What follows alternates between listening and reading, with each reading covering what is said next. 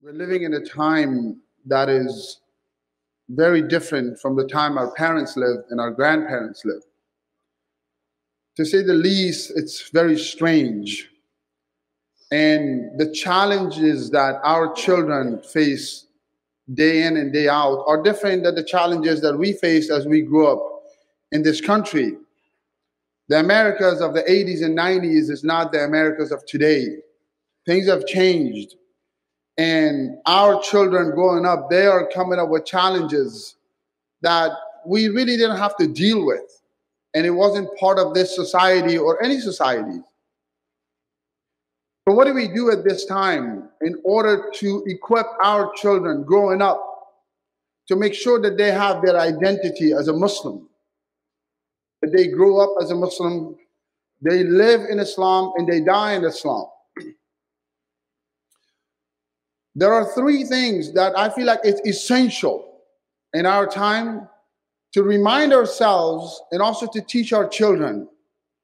And if we do these three things, I think that they will be equipped to go through the valleys of life, the roads of life, the ups and downs of life, and they will still be okay, inshallah ta'ala. The first thing is to tell them about Allah subhanahu wa ta'ala. Tell them about Allah, the reality of God. La hawla wa la quwwata illa billah. That there's no power or strength or momentum power except that which comes from Allah subhanahu wa ta'ala. Fa'alun lima yurid. Allah can do whatever He wants.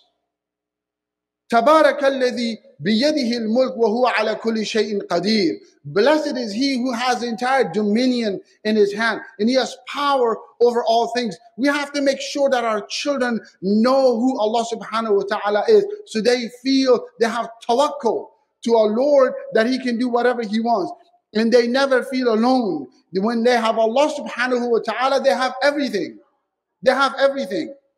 That's what we need to start teaching our children about the reality of Allah subhanahu wa ta'ala. And teach them basic aqidah from a young age. From a young age, that our children need to know. This is how many of the young people, Muslims and people of other faith, they lose their religion because they say, oh, if God is all powerful and if God is all good, then why do you have the tsunami? Right? That's not our religion. That's not our aqidah. We believe that Allah subhanahu wa ta'ala manifests Himself in two ways. With jalal and jamal. With majesty and beauty. So when we see a waterfall, what do we say? Subhanallah, because it's so beautiful. And when we see a tsunami, what do we say? We say Subhanallah, it's the majesty of God. Allah is doing that. It is Allah that is beyond. He is the one who is every fi'l, every action that happens, it is Allah behind that. So our children need to know that connection they have to have, that it is Allah. So when they are alone, they know that Allah is with them. Sidi Bahlul said, فَعْلَمْ بِأَنَّ اللَّهَ حَاضِرْ فِي كُلِّ مَكَانٍ. He said, you should know with certainty, with haqqul yaqeen, that wherever you go, Allah is with you. In a book called Children's Letter to God, one of the children who's 5 years old wrote a letter to God. It says, dear God, ever since I found you, I never felt alone again. I never felt alone again. And that is that connection. We have to make this relationship of Allah with our children real. And the best way to do it is through prayer. Because 5 times a day we connect with Allah subhanahu wa ta'ala. But how do we connect? How is our prayer just motion? Or we can go beyond motion to see the meaning of the prayer. As-salah imaduddin. The Prophet sallallahu alaihi wasallam said the prayer is the central pillar of this religion. This is what's holding everything together. It's the prayer. As-salah mi'rajul mu'min. It is your mi'raj. It is you spiritually. You will go to a place where no one can go because you enter another realm, another reality, another zone. The moment you say Allahu Akbar, you enter into the prayer. Teach them the reality of the prayer. Teach them not a prayer of, they went to Mawlana Rumi and they said, how is it that when you pray, we just by looking at your prayer, we're just mesmerized. And then when we pray, it's different. And he said, ما در نماز سجده به دیدار میبریم بیچاره آن که سجده به دیوار میبرد. He said, when I pray towards the beatific vision of God. How devastating to these becharas, these poor people who pray towards walls. Pray towards. We have to teach our children the taste of worship, because everything in life has a taste. Just like food has taste, friendship has taste, religion has taste, worship has taste. It has a taste. And this is why it is important. Iqbal said, Sajda-e ishq ho to ibadat mein maza aata hai. He said, if you do your sajda with ishq, with love, it is then and only then that you can taste the sweetness of your worship. That's the only time you can taste the sweetness of your worship. Teach them proper prayer beyond motions, that they're standing in front of Allah subhanahu wa ta'ala. Then when they go to sajda, there's a cosmic shift that happens every time we go to sajda. Allah removes everything between his servant and himself. There's nothing between us when we are in sajda and we say, Subhana Rabbil A'la, you are the most high. Are we lying in that moment? Are we lying? Is he the most high? Khaja Abdullah al-Ansari, the great sage of 5th century, he said one of the great lies that Muslims say is when they go to the prayer and say Allahu Akbar, they enter. He said, is God greater than everything else in that moment? If it is, then you have the right prayer. If it is, then you have the right prayer, because prayer by its nature, inna salata tanha anil fahshahi wal munkar. By the nature of prayer, it should prevent you from fahsha and from munkar. It should prevent you from evil action. If it should prevent you from doing anything wrong. This is why it's 5 times a day, just to reorient yourself towards Allah subhanahu wa ta'ala, but not physically. Physically, mentally, and spiritually. And this is important, that when we are in the prayer, we teach our children from a young age that you're standing in front of Allah subhanahu wa ta'ala. Sayyidina Ali, when he used to go to the prayer, he used to shiver. They said, why are you shivering? He said, I'm standing in front of Allah. Shouldn't I shiver? This is the maqam of the prayer. But for us, it became just an act of physical act, right? Well, one of the Urdu poets said, he said, Safe kaj dil pareshan sajda bi zawq ki jazb andarun baqi nahi hai. He said, your lines are all crooked in a masjid, and there is no zawq, there's no burning love, desire in your heart. Why? Because there's no zawq, there's no burning, there's no fire in your heart. That's the reason that you're depressed. That's why the reason you're in prayer and you're scattered, you're everywhere. People go around the globe when they pray. And when they say, Assalamu alaikum wa rahmatullah, they come back. Why? Why are we so scattered? Why are we so scattered? Because the prayer, we don't know the meaning of the prayer. We don't know who we are standing in front. This is the relationship. This is how you connect people to Allah subhanahu wa ta'ala, through salah, through prayer. And those children, when they grow up, if they have that connection, you will see wonders in their life. You will see wonders in their life. The second thing is that we should remind ourselves and teach our children about the love of the Prophet sallallahu alaihi wasallam. Make them fall in love with the Prophet sallallahu alaihi wasallam. Tell them stories from a young age. Sheikh Muhammad al-Yaqubi, hafidhahullah, the great Syrian scholar, said, to love him is to know him. You have to know this man in order to fall in love with him. And everyone in the history of Islam, whether they were Muslim, they were Jews, they were Christian, they loved him and they respected him if they studied his life and if they were fair. Everyone. So teach them about the Prophet sallallahu alaihi wasallam. Why should we love him? Why should we love him? Because Allah loves him. Because Allah took him as his Habib. The Sahabas were sitting one day and they were talking, and one said, oh, mashallah, look at Isa alayhi salam, the maqam of Jesus, like Masihullah. Look at Isa, Ruhullah. What a maqam. Look at Musa alayhi salam, Kalimullah. Allah spoke to Musa. The other one says, look at the maqam of Ibrahim, Khalilullah. He is the friend of Allah subhanahu wa ta'ala. The Prophet sallallahu alaihi wasallam was coming from the back, and as he curved, he heard their conversation, and he smiled. Then he said, wa ana Habibullah.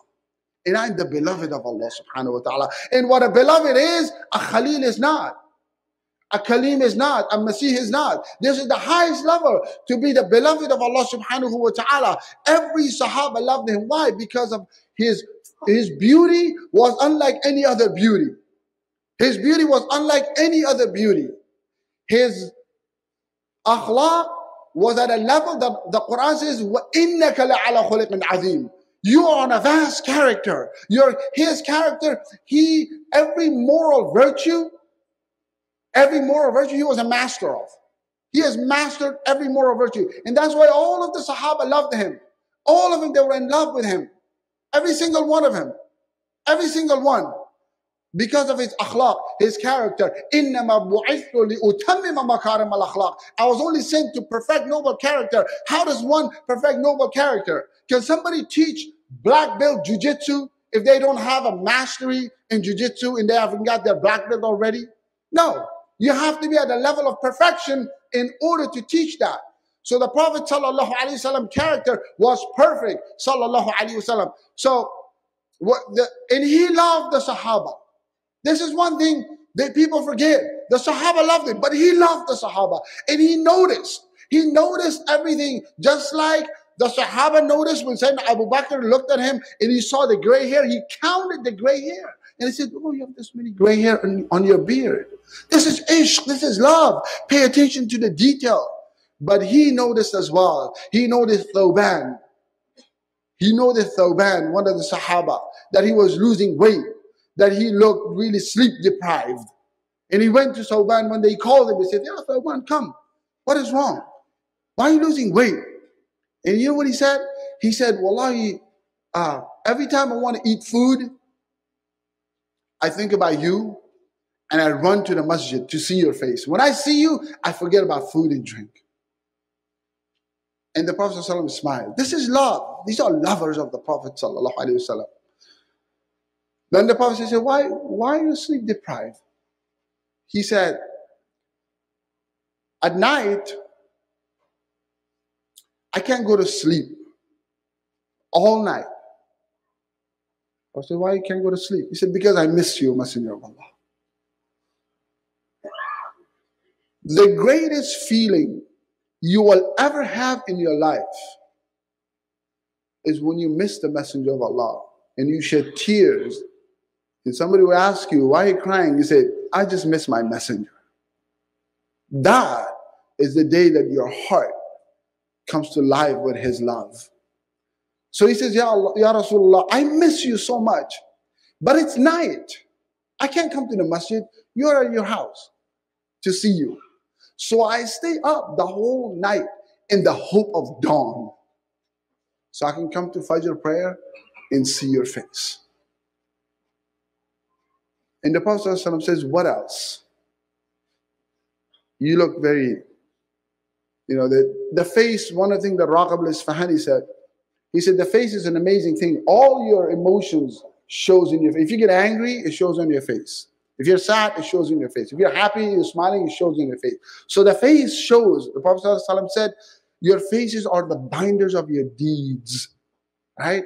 So your deeds would manifest in your face. And that's why you see the old awliya of Islam. If you look at the photos of old awliya of Islam, you will see how beautiful and radiant they are. And look at the old photos of actors and actresses, what happened to their faces. He said, I'm worried about Jannah. Who's worried about paradise? He said, because you're going to be in Jannat al-Firdaus. What is going to be Thawban in paradise? Which corner of paradise I'll be? Would I see you in paradise? If I can't handle a night without seeing you, how am I going to handle life in paradise? I don't want paradise if I don't see you. Paradise, if you don't have Allah and His Messenger in paradise, it's just a bunch of trees. It's just a bunch of trees. What makes paradise, paradise, to see the beatific vision of God and to be with the Prophet sallallahu alaihi wasallam. So before the Prophet sallallahu alaihi wasallam could answer, and this is the heart of an ordinary Sahaba who was around the Prophet sallallahu alaihi wasallam, and he had this yearning and this real true love for his messenger sallallahu alaihi wasallam. Allah sends down Jibreel from Sidratul Muntaha to go down and gives the answer. The Prophet could not answer him. Allah didn't allow him to speak. He said, no, you answer him. And he sent down revelation. وَمَنْ يُطِعْ اللَّهَ وَالرَّسُولَ فَأُولَٰئِكَ مَعَ الَّذِينَ أَنْعَمَ اللَّهُ عَلَيْهِمْ مِنَ النَّبِيِّينَ وَالصِّدِّيقِينَ وَالشُّهَدَاءِ وَالصَّالِحِينَ وَحَسُنَ أُولَٰئِكَ رَفِيقًا.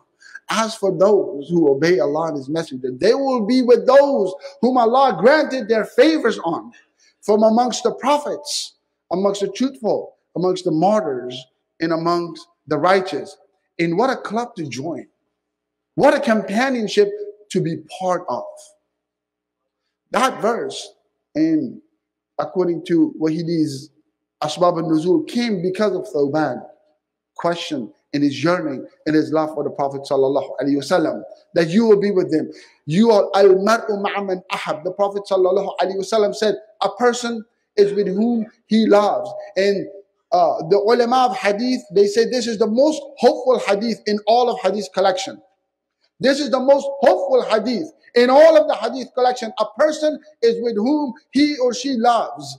Who do you love the most? If you love the Prophet sallallahu alaihi wasallam, you will be with him in the hereafter. أقول قولي هذا استغفر الله.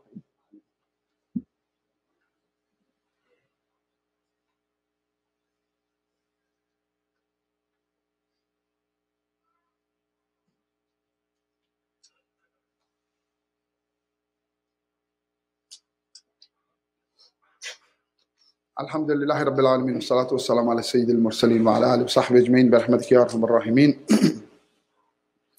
The third and last thing to teach our children and remind ourselves is the concept of Tawbah. It is extremely important that we put that in their hearts from a young age.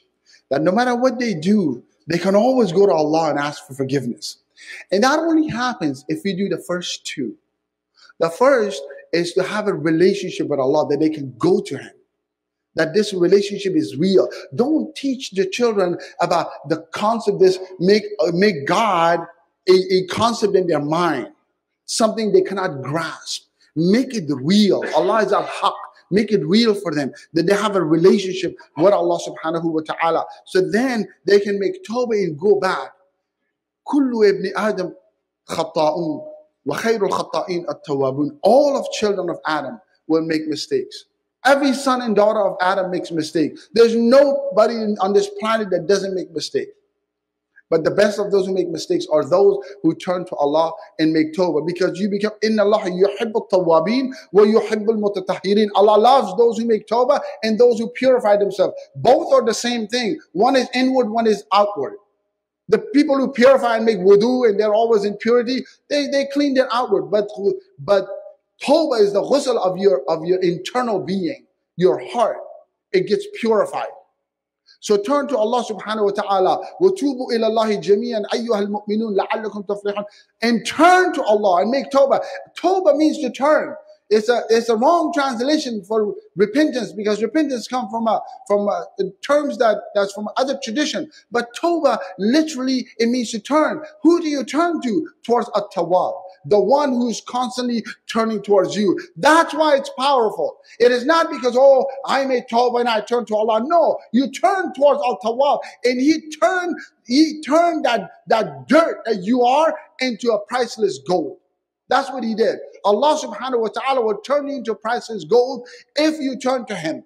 If you turn to Him. But if you don't, live in sinful lifestyle, and most of these things happen because from a young age, we don't teach our children. You will make mistake. If you do, go to Allah. Ask for forgiveness. He will forgive you. Allah is forgiving. Tell them stories. If you look at the history of Islam, there are books written on these people who were sinners and they were turned into saints. And one of them is Bishr al-Hafi. Bishr al-Hafi was an alcoholic and addict. There are people who are da'imul khamr. They're always drunk. And may Allah protect this community. May Allah protect our families and our friends from this. But those who are afflicted with addiction, please do not make fun of them. Please do not laugh at them, because you don't know what they're going through. Addiction is real. People are addicted to their phone and they can't put it down. What do you think about the man who's addicted, or a woman who's addicted to drugs and heroin and crack and cocaine? There are people who are addicted, and we should help them and stay out of that. And the only way you can do it if you bring Allah at the center of your life. Even the Christian in the 12-step program, it says, let go and let God. Let go. But you have to have God in order to get out of that addiction. But you can get out of it. Bishr al-Hafi was an alcoholic, and he was da'imul khamar. He was always drunk. He was always drunk. But one day he was passing by. It rained. It was muddy. The road was muddy. And he saw a paper. And on the paper it says, Bismillah ar-Rahman ar-Rahim in Arabic. And he passed and he saw the paper and mud was all over. And he wanted to walk over it. But he said, how could I walk over the name of God? This is a drunk Muslim. This is a drunk Muslim. He said, I can't walk over the name of God. So he went to pick it up. And this is why, what do the police do? The police want you to walk on a straight line, and they put the hand on the nose and they do all this stuff. Why? Because people who are drunk, their hand-eye coordination is not one. It's not working, the hand-eye coordination. So he goes to pick it up and he falls in the mud and he can't pick it up. He gets back up and says, no, I should just walk over this and go home. And then he says, no, this is called dilemma. This is called dilemma in logic. What am I going to do? I have a dilemma. Should I go over this or should I pick this up? But I can't pick it up. I tried. I failed. He goes again. He goes, no, I'm not going to walk over the name of God. He goes to pick it up again. He falls again. He gets all muddy. He gets up the third time and he says, I know who's putting me down on the mud and I know who's testing me. But wallahi, if I fall 1,000,000 times, I'm going to pick this up. I'm not going to go home. While he's drunk, he goes the third time, he pick it up. He goes home, he cleans it, and then he puts perfume on it. And then he put it in the highest place in his house, and he falls asleep. He falls asleep and he has a dream. And he hears a voice in the dream. And the voice, the Hatif, says, he says,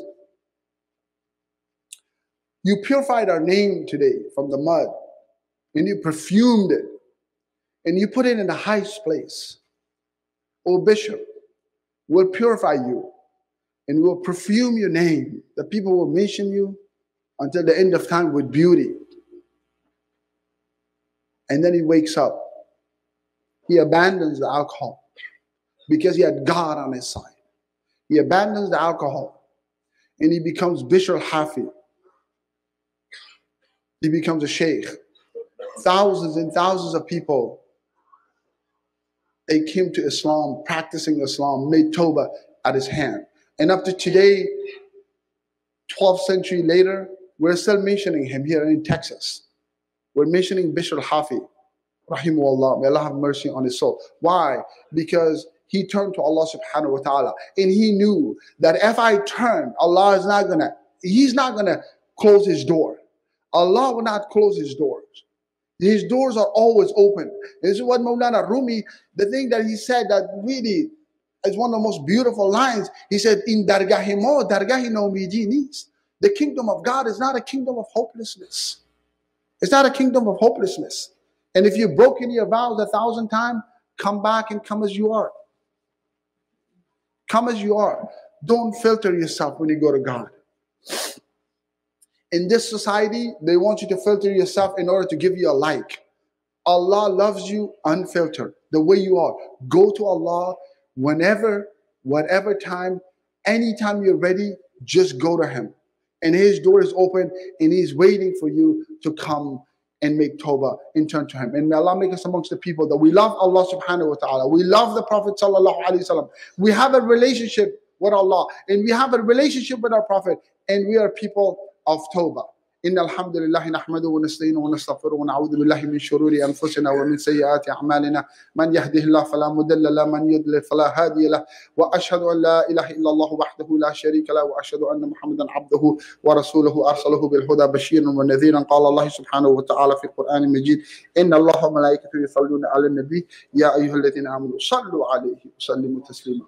اللهم صل على سيدنا محمد طب القلوب ودوائها وعافية الأبدان وشفائها ونور الأبصار وضيائها وقوت الأرواح وغذائها وعلى آله وصحبه أجمعين. وقال رسول الله صلى الله عليه وسلم أرحم أمتي بأمتي أبو بكر وأشهدهم في أمر الله عمر وأصدقهم محمد عثمان. علي وفاطمة سيدة نساء أهل الجنة، وحسن وحسين سيدة شباب أهل الجنة، وحمزة أسد الله وأسد الرسول خير القرون قرني ثم الذين يلونهم ثم الذين يلونهم، إن الله يأمر بالعدل والإحسان وإيتاء ذي القربى وينهى عن الفحشاء والمنكر والبغي يعظكم لعلكم تذكرون، فاذكروا لي أذكركم واشكروا لي ولا تكفرون، وذكر الله أكبر، وأقيموا الصلاة